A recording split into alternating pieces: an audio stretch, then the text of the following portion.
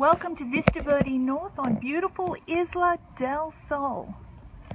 Built in the late 90s in the heart of the island, developed by General Electric I should say, not General Motors, General Electric in the late 70s.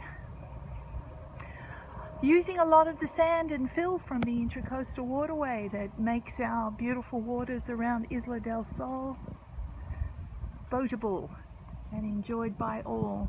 Right behind St. Pete Beach, this is a great little community. You have different varieties and styles here, but you have the country kitchen on the corner over there, or the one where the kitchen is in the living room, all open plan. Two beautiful layouts, cathedral ceilings on the second floor. And you're right on the golf course here. That's Marada, they're like miniature houses. Just closed one of those. One of the larger ones with the 2-car garage.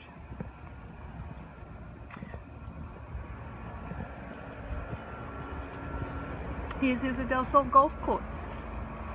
We've just put in our new bridge, and soon there'll be a wall of ficus that have already been planted, but there'll be a thick wall separating us totally from the road and just this beautiful golf course and lake for everyone's enjoyment. What makes Vista Verde North different from Vista Verde East and Vista Verde West? Well, they've always had a great reputation of keeping their maintenance fees a little lower.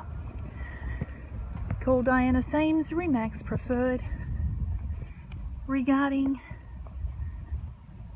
moving or buying a second home in Isla del Sol and the Vista Verdes that have that 1 week minimum rental.